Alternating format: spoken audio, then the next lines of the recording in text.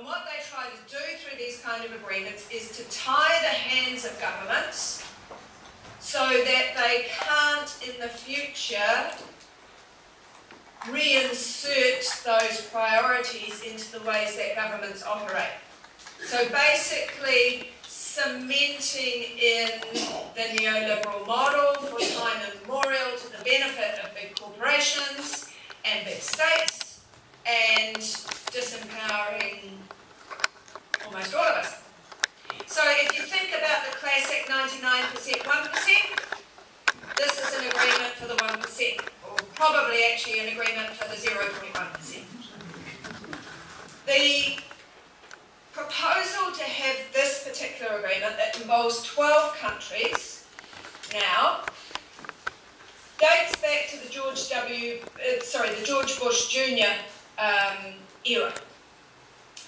And there had been, since 2000, a whole lot of agreements between different countries that had been stitched up, and gradually those countries were overlapping.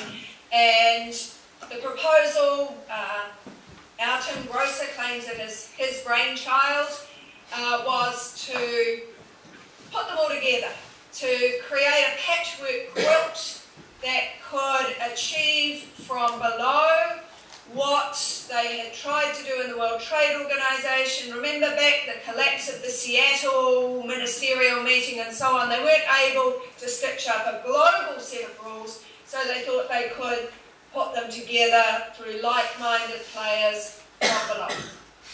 And the Trans-Pacific Partnership Agreement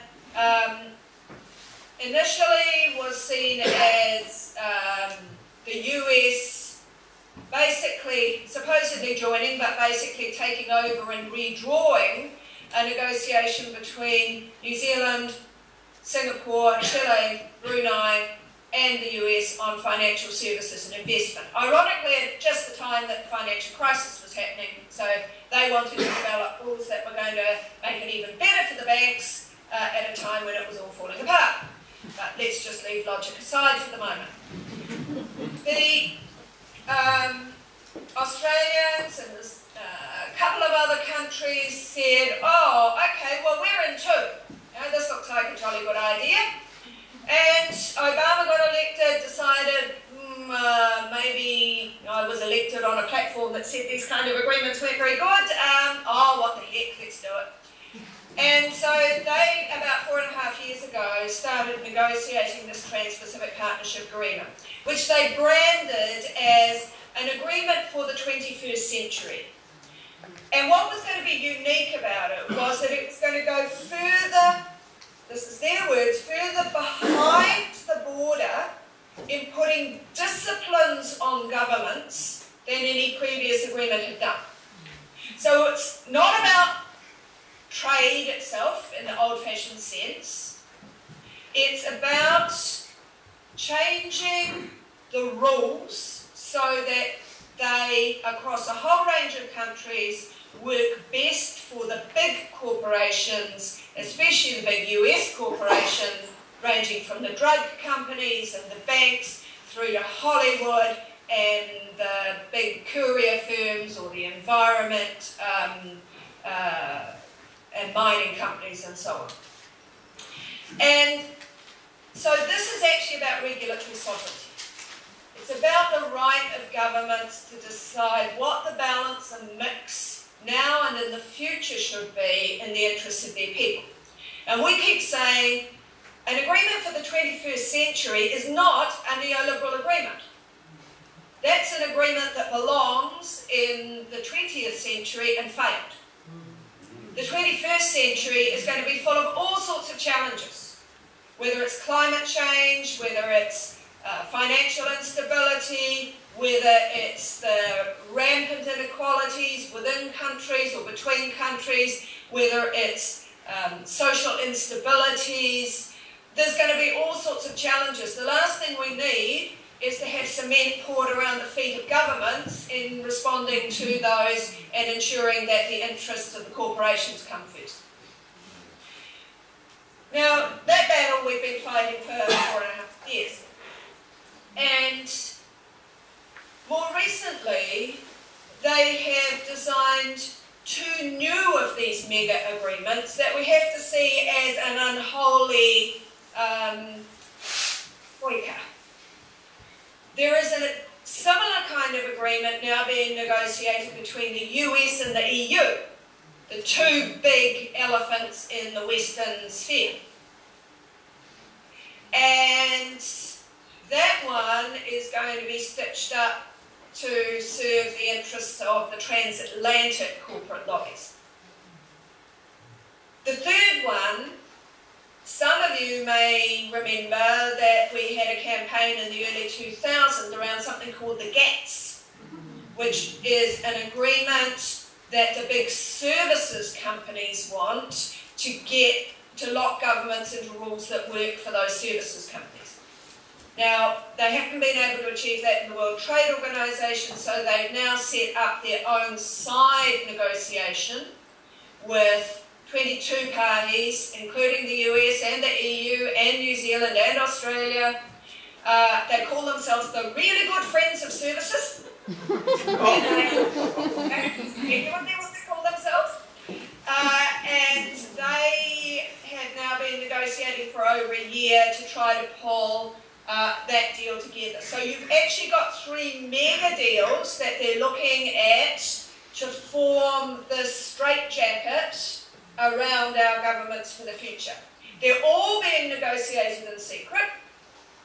They are all being influenced heavily by the major corporate lobbies, and none of them are in our interests. So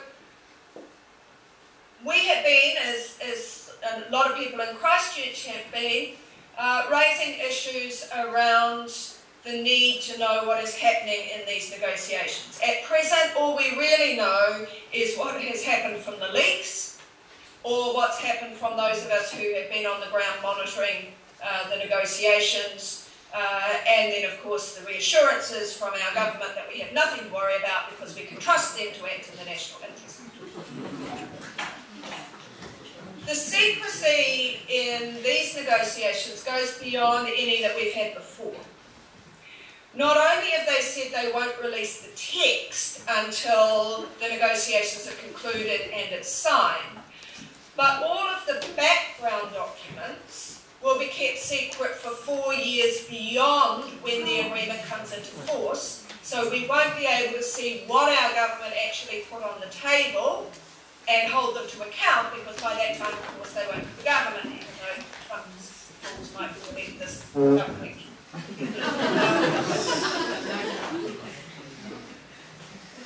The secrecy in the services negotiations is even more. The documents will be kept secret for 5 years beyond the agreement coming into force. Now you have to ask why they're doing this, and they say, oh, that's because you can't negotiate these things in public. Well, of course negotiate these things in public. That's what a democracy is about. Imagine if in Parliament we had the Cabinet saying, oh, sorry, we can't let you see a statute until it's in force because you might like it and it might not happen. That's actually what will happen with this agreement. The mandate comes from the Cabinet.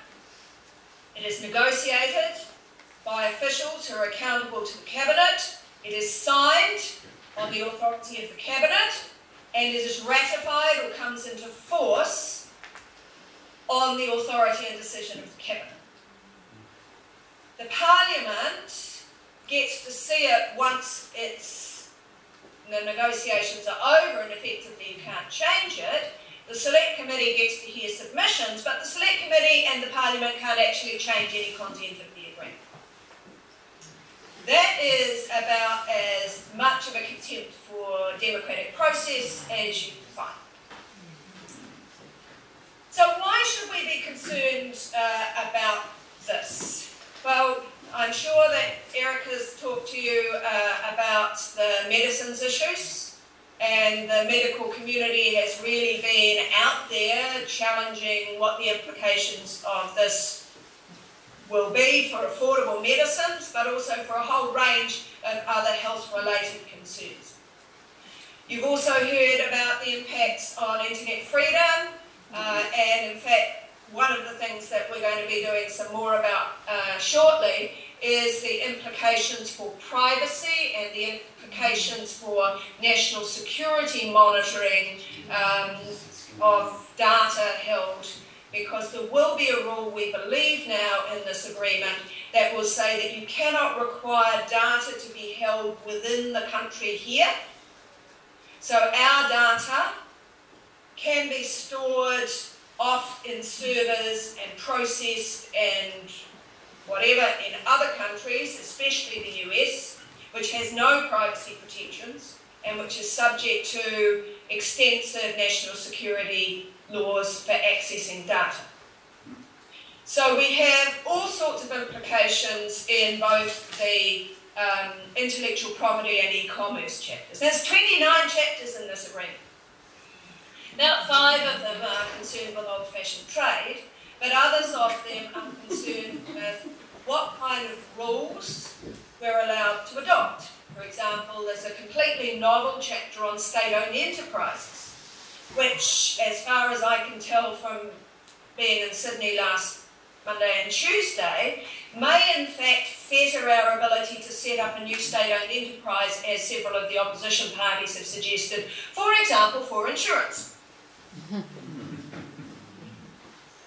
There are other chapters about what kind of rules our government can have.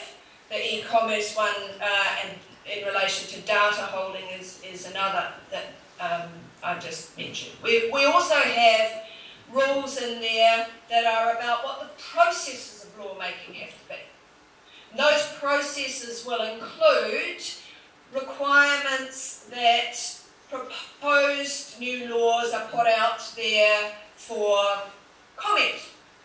And that's good in a democracy. We want that. But those who are guaranteed the right to comment aren't going to be our local citizens. They are going to be the commercial interests of the other parties who have a guaranteed right to express their views about proposed new laws and regulations by our government, and rights to demand that their proposals are taken seriously and that they can be, explanations why they're not adopted and so on.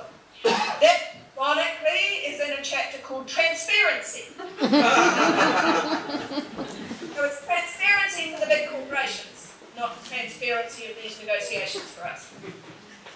There is another chapter on regulatory coherence, which aims, along with other parts of the agreement, to require governments, if they're looking at a policy or regulation, to adopt the one that has the least intrusive impacts on commercial interests. Think Pike River. Think forestry, health and safety and felling laws. Think leaky buildings. Think finance company collapse. Light-handed, risk-tolerant regulation. We know it hasn't worked, but there will be a presumption that governments opt for that kind of regulation as opposed to heavy-handed, intrusive regulation, which many of us think now is needed. The area that has generated the most controversy, aside from medicines, has been the investment chapter. Now, part of that chapter is about providing more watertight guarantees for foreign investors to be able to come and invest. That there won't be preferences for local interests, local investors, local companies. Even in the case of procurement contracts, local providers of goods and services ahead of the interests of a foreign investor who may be established here. So foreign investors are guaranteed to have at least as good treatment as New Zealanders are, and thresholds of high thresholds at which their entry would be vetted, locked in, and every time we raise them, the new one gets locked in.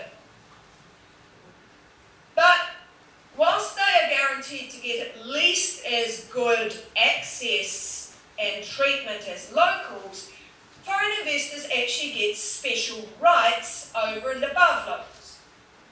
And There are two rules in these agreements. One of them is around indirect expropriation. That is, if the government introduces new regulations or policies or takes actions that seriously erode the value of an investment, taking part of that value of that investment away, then the government can be sued directly by the foreign investor for compensation. The second is a similar rule, but it's one that's become more popular because there have been a few constraints put around that first one. And the double speak in these things is just extraordinary, but this rule guarantees foreign investors fair and equitable treatment. Now, fair and equitable treatment for the foreign investor is that the rules don't change on the foreign investor after the investment has been made in a way that might have a significant impact on their value or their profitability. Now think about all of those areas in which we've had foreign investors who've come in when there are virtually no regulations at all that apply to them, and we think, actually, in the public interest, we need to stop them rorting us, and we need actually to put some regulations around. And I'm sure in Christchurch you can think of many examples. The fair and equitable treatment rule and the expropriation rule both allow the foreign investor to sue the New Zealand government directly, not through its parent state, but directly, in offshore tribunals that operate largely in secret. They're not like ordinary courts. Right? When we go to our courts, we know that they're open. We know that there are certain rules that apply. We call it, as lawyers, a system of precedent. That like cases are treated alike, and there's rules that bind the judges when they're making these decisions. And we know as well that there's a system of appeals. And we know that the judges are actually required, they're permanent, they're full-time, they're required only to be judges, to be controlled. Well, none of that applies in these investment tribunals. They operate largely in secret. In fact, in a number of cases, we don't even know if there is a dispute happening. There will be a little bit more openness, we believe, because of a fuss that's been made about this in the TPPA context, and there was some disagreement about that in the leaked investment chapter, but they may release some of the documents, but it's not going to be open court. The judges in these investment tribunals are actually lawyers who take the cases for foreign investors and then act as judges and then go back and act as lawyers for foreign investors. There are no effective conflict of interest rules. They don't have any system of rules that apply to them in terms of precedents. They sit on an ad hoc basis. They make up the rules. They choose whether they're going to take any notice of an earlier ruling by someone else or not. They're totally unpredictable. And often they go off on their own little flights of fancy. There is no system of appeal. There are some kind of backdoor ways that you can seek an annulment, but there is no system of appeals. They are notorious for being pro-investor. They not only make very large awards, but they make awards for lost future profits. They make awards for interest that is compounded back to the date when the action of the government was taken. The costs of simply defending a case, the OECD puts at an average of $8 million. but which in one case that we've been monitoring in the Philippines is now over $50 million on a corrupt contract for building an airport PPP. And the consequence of this is that not only do you worry about what happens in a dispute, but the threat of a dispute is what gets governments to back off an action that the investor doesn't want the government to take. It's what we call the chilling effect. So if you think what I said earlier about the transparency chapter and so on, right, the foreign investor might input when we're thinking about what new laws and things we might do. And if nevertheless we decide to proceed with them, then it'll threaten to sue us. And if we don't back off, then it will actually sue us. Now what's happening in most recent times is that the mega law firms and some of the private equities are actually chasing these cases, approaching companies to say, let us bring your case and we'll basically lease the case from you, run it for you and give you a share of what we win in the end. So it's become a business in itself. And it's toxic. Toxic to the point that at a meeting I was at UNCTAD in Geneva about a week ago, a whole series of governments got up and explained why they are now withdrawing from these agreements that have these powers. South Africa, India, Namibia, Bosnia-Herzegovina, Indonesia, right? Because they're all getting screwed. How might it operate with us? Well, let's just, and I only want to give a couple of examples because I'm aware of the time, but plain packaging tobacco. Most people have followed what's been happening with the tobacco policies, yeah? We have a commitment to smoke-free 2025. Actually, thanks to the Māori Party when Harawira was in there in Tariana Turia and they ran this inquiry in the Māori Fair Select Committee. And of course the tobacco companies are beside themselves, not because they care about New Zealand, but because they care about precedents that other countries might follow. And we know that Australia has pursued the plain packaging law. And Australia got the same threats from the tobacco companies. And Australia said, well, I'm sorry, but public health is actually more important. And so they proceeded with and have implemented the plain packaging law. They are now being sued by Philip Morris through one of these investment agreements in secret proceedings that are taking place in Singapore for over $1 billion. They're also being sued in the World Trade Organization by a number of countries such as Ukraine and Dominican Republic and so on, which the tobacco companies are actually funding. But the important thing is that Australia has said, we will defend this. The New Zealand government introduced the plain packaging law. It went to the Select Committee. There was huge support for it. The tobacco companies threatened to bring a dispute, and the tobacco companies have for now won.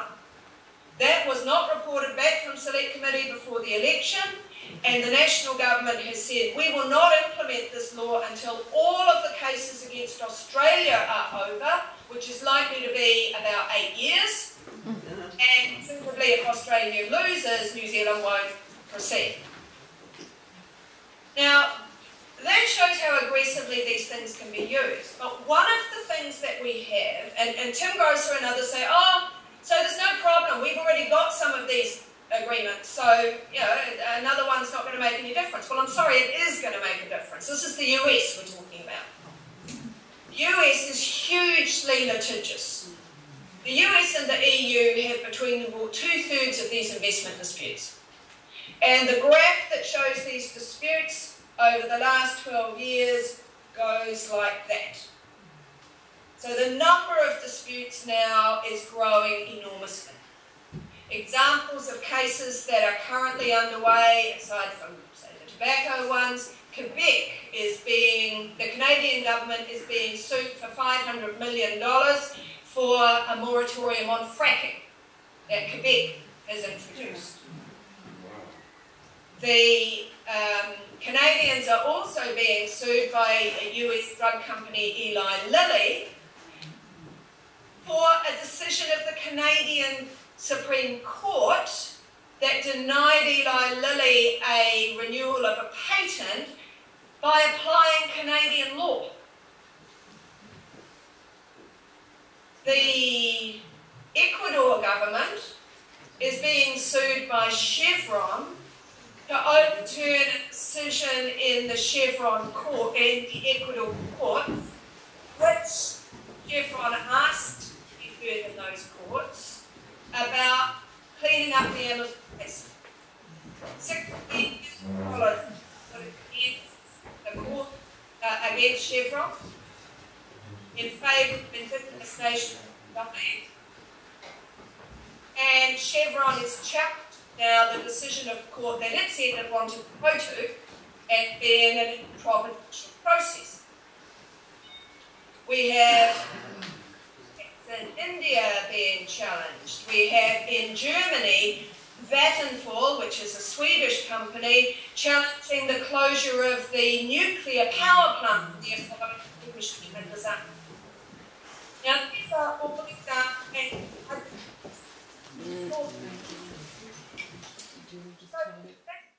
Your sound a little bit at the moment. It's just cutting in and out a little bit. So can we cut through and see if it works to the what can we do? Okay, I'm just going on to that now. Okay. Can you hear me? Yeah. We are now at the stage in these negotiations where almost all of the technical stuff is over. We're down to the political decision making, where they are going to decide the trade-offs about which of the policies and areas that affect us they're going to concede, and by they I mean Tim Grosser and John Key, and what they're going to claim to get in return. Now, each of the 12 countries, Canada, US, Mexico, Peru, Chile, Singapore, Australia, New Zealand, Brunei, Malaysia, Vietnam and Japan, each of them will sit down and work out what their trade-offs are going to be. But that is all on hold for now because the two elephants in the room, Japan and the US, are locked in an old-fashioned trade battle about agriculture and automobiles. And God bless them, that could go on forever. However, it could also get resolved by a pragmatic political compromise in the next month or two. If that happens, then the political horse trading is going to begin. Now, what Tim Grosser has said is that unless New Zealand gets extensive access to Japan and the US for dairy, i.e. Fonterra, it will not enter into this deal. However, I don't believe he will play hardball for as long as he can, but what we think is going to happen, and what his statements in the last couple of days suggest he thinks will happen as well, is that the US and Japan will do a dirty deal between themselves, and then they'll say, okay, all the rest of you, this is what's on the table for you, take it or leave it. And there will be virtually nothing in there for the areas of dairy that New Zealand wants. Now, even if you thought it was acceptable to trade off tons of butter for our future, we're not going to get tons of butter. But you can guarantee that Tim Grosser is still going to want to argue it's more important that we're at the table because this is a mega deal, and if we're not there, we're isolated, and so he will make the trade-offs. And that's why we now have to start putting the pressure on the government and on all of the opposition parties, including Labour. Unfortunately, some things we fear that we thought were off the table are coming back on. So, you know, we play this constant game of trying to work out what's there. Undoubtedly, the Minister will say when the agreement comes out, if it ever does, you see there was a lot of scaremongering and some of these things that were said aren't there. Well, we know why they're not there, and we need to make it clear that this is because of the pressure that was brought to bear on them, not because they were such enlightened negotiators operating in the national interest. What would you say to those who are afraid of New Zealand not being at the table and the future of New Zealand international trade? We have nothing to gain from this agreement. I mean, that's what I'd say. We have, even when they were claiming that it would be comprehensive liberalisation of all of the agricultural markets across all these 12 countries, most of the 12 already have agreements amongst each other. Right? And so really for New Zealand on agriculture, it was Japan, the US and Canada. None of them are putting anything significant forward. Last weekend, Japan made an offer to New Zealand, which I understand was basically what we already have from Japan and the World Trade Organization. And that's part of the reason why the Minister's so panicked. The problem is that we're not going to see the shape of the deal until it's signed. So the ability to say that cost-benefit analysis doesn't weigh up is going to come too late. And that's a major problem. The Australian Productivity Commission, which is hardly a socially progressive body, did an interesting report about 3 years ago now on the free trade agreements that Australia had entered into. And it was scathing about the Australia-US FTA. And it said that the costs outweighed the benefits to Australia from that deal. One of our dilemmas as negotiators in New Zealand in negotiating these deals is that we've already given everything away. And we've taken all our tariffs away. We've got virtually no restrictions on foreign investment. We've got very light regulation. All of our services markets are highly liberalised. We have very few restrictions on anything. So we have few bargaining chips to say that we'll open this up for you if you give us that. And that's what the Canadians are saying whenever I talk to them. Why should we do a deal with New Zealand? What benefit's going to be for us? So, you know, even if you look at it in a hard-nosed negotiating sense, there ain't no gains there for us. I'm just wondering, in a practical sense, supposing a transnational corporation did win a decision from the Investor State Tribunal, I'm just wondering how that is enforceable in reality. What if Australia or Canada said, well, good luck to you, but we ain't paying? Yeah, Argentina's got that problem at the moment. Remember the big financial crisis in Argentina? There were a whole lot of water privatisations and electricity privatisations that were basically PPP contracts there that had the payments in the Argentine peso that was convertible to the US dollar, and when Argentina devalued, of course, the returns they got were much less, and so there have been big cases on that. There's also been cases on Argentina's bonds, which were pretty worthless. They were marked down, and the vulture funds came in and bought them, then demanded to be paid back at face value of the bonds. Now, the victories against Argentina on a majority of the cases Argentina has so far faced. It's got a massive number. It's got about $60 billion worth of cases against it at present. But there have been attempts to get enforcement of those through the US courts, including the attachment of Argentine government assets in the US, and indeed there was an attempt to seize a Ghana ship an Argentine ship in the port of Ghana to pay for some of these damages. So there are various ways that they have for. I just wanted to ask. I think we all sort of feel very much that you're preaching to the converted. We sort of feel like you. Is there any chance that you can actually give this lecture to caucus? That there's some way that you can organise for them to be preached at? Yeah. Did you see the little flock of flying pigs go past? The minister won't share a platform with me either.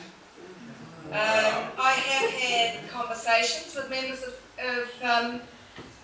the caucus, but one of the problems here is that they've all been instructed that even the ministers responsible for various relevant portfolios, any inquiries are referred to Tim Grosser. Recently, the doctors did manage to get a response to their letter out from the health minister, but it was basically scripted by MFAT. And that's what they replied to yesterday in the open letter that came out from a number of medical groups, also in the New Zealand Doctor and in the Herald yesterday in an op-ed. There are many attempts to have chats with members of the national government, but it's kind of a lost cause by known people. Unknown people, go see Jerry Brown. Well,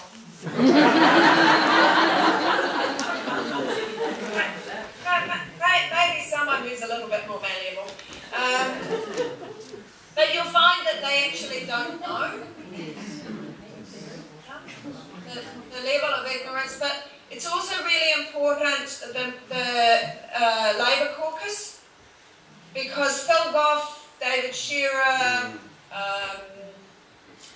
Clayton Cosgrove, Chris Hipkins, they are all supportive of the agreement. And there is a Labour Party resolution that says they will not support the agreement unless the following, and they are viewing that as a kind of malleable list. But Phil Goff did ask a question in the House yesterday of Tim Grosser, and he not only attacked the fact that there won't be anything for agriculture, but he did raise a number of the other issues on the list, including Pharmac and tobacco. But part of the problem with Labour is that these negotiations were actually launched under Phil Goff. Yeah. And they brought in a whole pile of free trade agreements during the 2000s.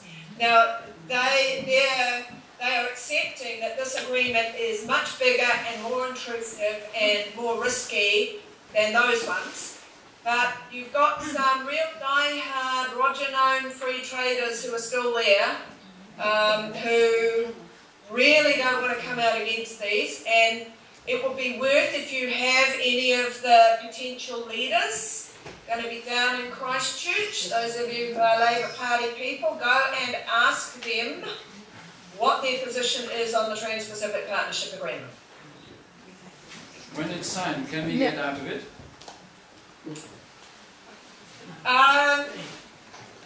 In theory, yes. In theory, there will be a provision that will allow New Zealand to withdraw. In practice, no. I'm not aware of any government that has withdrawn from an agreement of this kind. The ones I mentioned before in terms of investment are specific investment agreements, and there are little windows that governments are using there. These kind of big agreements, if you just think of what the reaction would be of threats of investor flight, investor strike, credit rating downgrades, what it would do to our reputation in the international community. We view ourselves as exemplary citizens of the World Trade Organization. If we do this, then other countries will think it's a green light to do this. And for all of those reasons, you won't find a government that is against withdrawal from such an agreement, even though notionally it's possible. That's where we've got to stop it first. Yes, we agree. Look, I know you don't get the opportunity to ask Jane Kelsey a question every day, but I am sorry, I'm very kind of aware of the time at the moment, so we will have to leave it there. Jane, it's been just extraordinary having you and being able to have this conversation, even though it is a bit weird. Thank you so much for your time.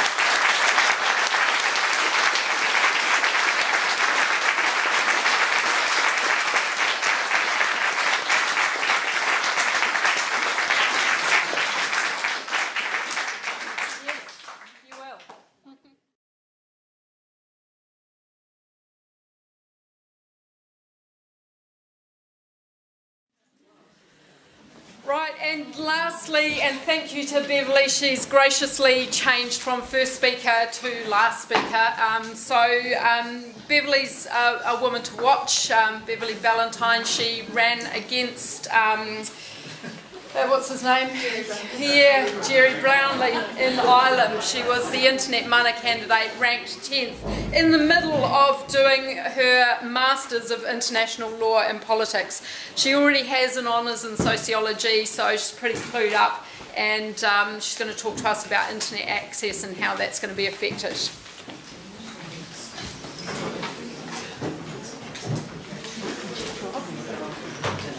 And ironically, talk on the computer.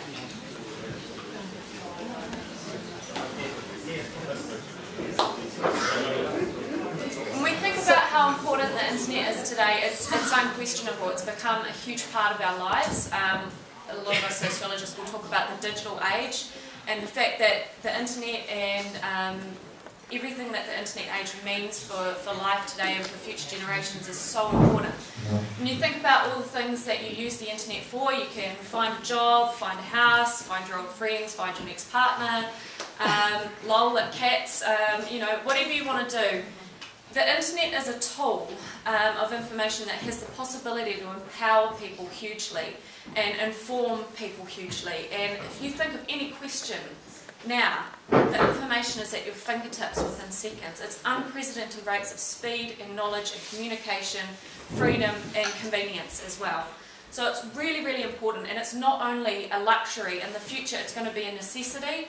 It's going to be a tool that if you have it, you're in the game. If you're not, you're out of it. It's so important to become digitally clued up, and so it's really important to look at how the TPPA is going to affect the internet and how some of our freedoms will be affected. So the last few decades, as I've said, have seen quantum leaps forward in our technological development and our capacity for communication. We can just have a conversation with someone who's completely out of the area live and inform us and educate us and free up our minds and talk and discuss and have new ideas.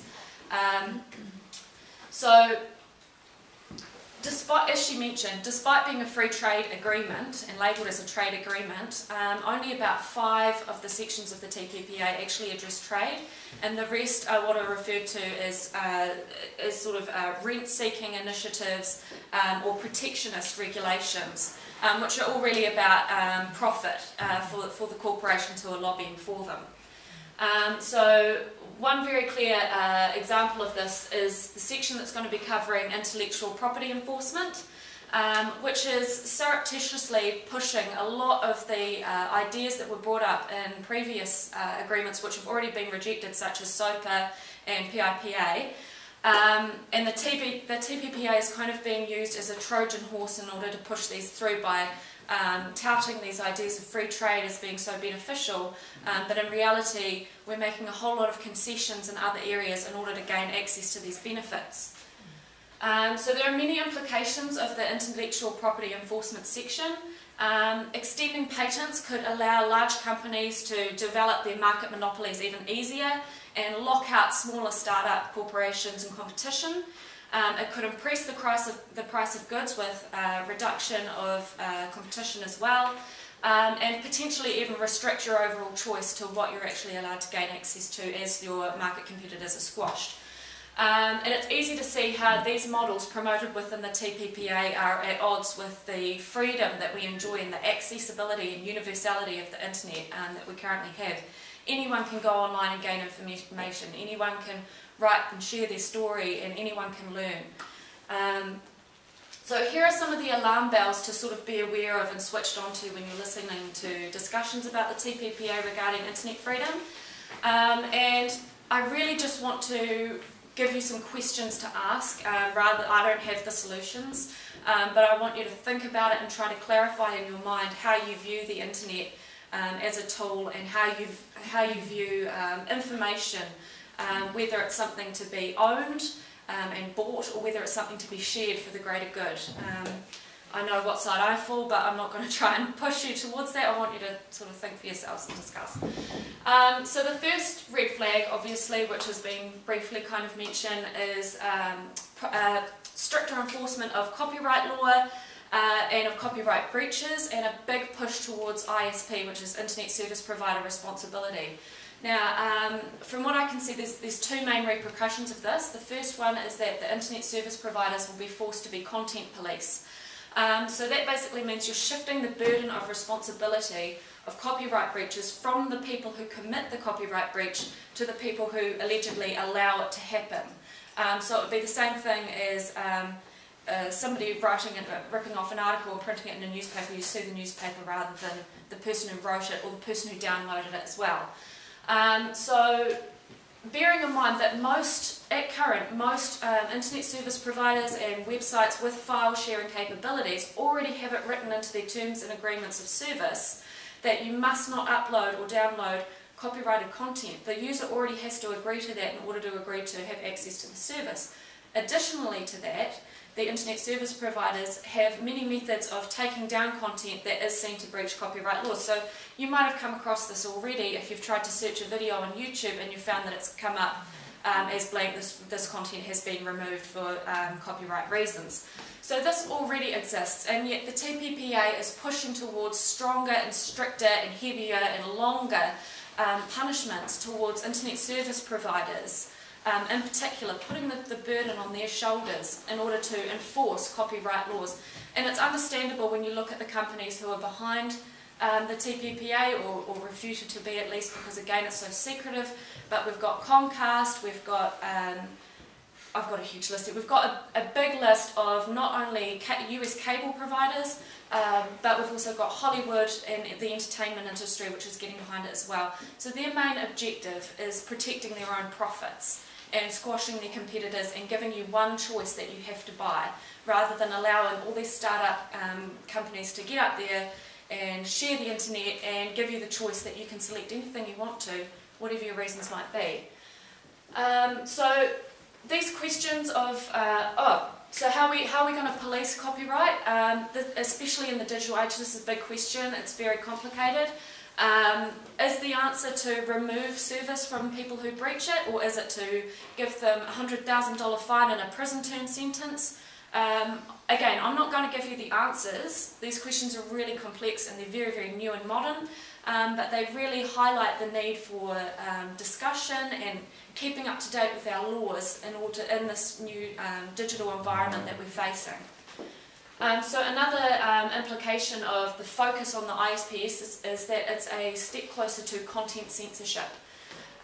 So one of the main benefits, obviously, of the internet, as I've said, is the freedom and flow of information and the accessibility and capacity for a more educated and aware populace when it's used for good. Some internet content is already censored for good reason, for example, child pornography. However, we need to think very deeply about who gets to censor and for what reasons. And keep these questions in mind when we're looking at who's driving these clauses within the TPPA, because they're wanting to control what is and isn't successful on the internet. So we really need to consider and question what's being protected and who's watching these watches. How do we know what is and isn't being censored? How can we keep control over that, and how can we see what we're not allowed to be shown? So it's unlikely that corporations are going to want activist websites and service providers which challenge these large companies to be very successful on the internet and have huge pressures put on them to have their access to the internet within their terms of sorry, I've lost my place, in terms of their service that they get provided. So we can already see this within negotiations. For example, Netflix, they were in a trade dispute. Their download speeds shot downwards once they agreed to the terms and conditions of their trade agreement, shot back up again. So we can see that they're not ethical. They do use restrictions of service in order to pressure websites and service providers into agreeing to their terms and conditions. So the ownership of information and the freedom and access of information are two kind of contradictory ideas. So if you can think of a bookshop versus a public library, and how can we justly reward content providers while also valuing universal sharing of information and the benefits that that provides? So the TPPA solution is to protect the content providers and the private organisations first and foremost, with stricter enforcement, heavier penalties and longer and stronger protections. Obviously this would enforce huge restrictions on who is allowed to view what and when, and once again with the control being in the hands of corporations. So consider how this might cause you advantages or disadvantages with issues such as content being released in some countries early and being withheld for 6 months in others. So this might be slightly inconvenient when you want to see the next episode of your program, but it could be a huge detriment if you're doing research and you don't have access to the latest data and technologies and information that's out there, or you're having to pay through the nose to get it.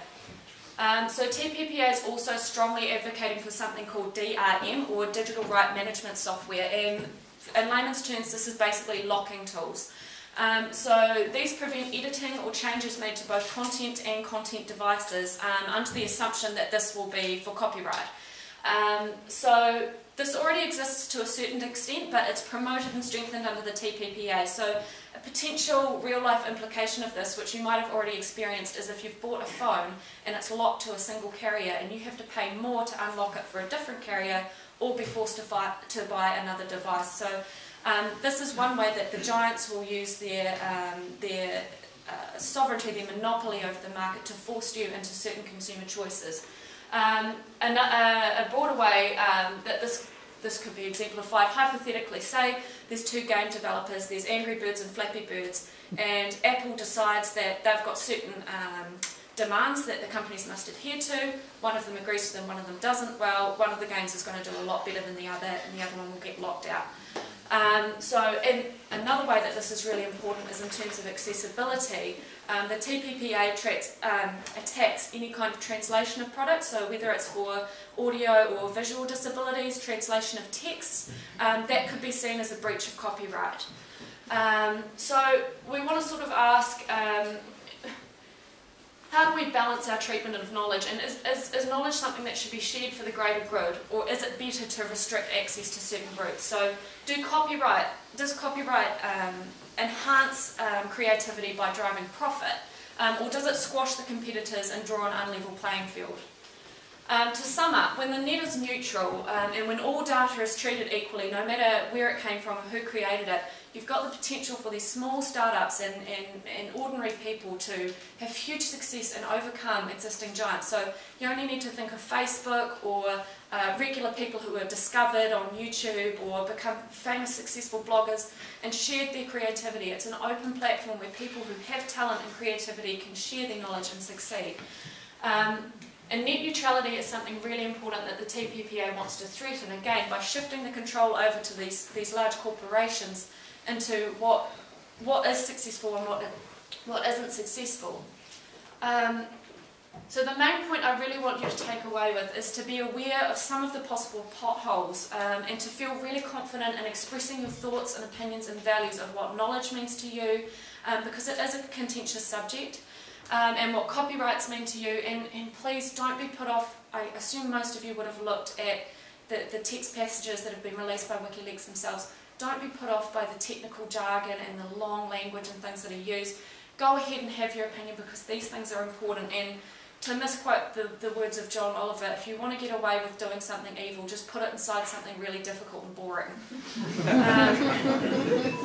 So, what does the internet mean to you? And what's the value of the internet and the future of yourself and the future of humankind as a learning tool, as a way to open our world and open our capacity for communication?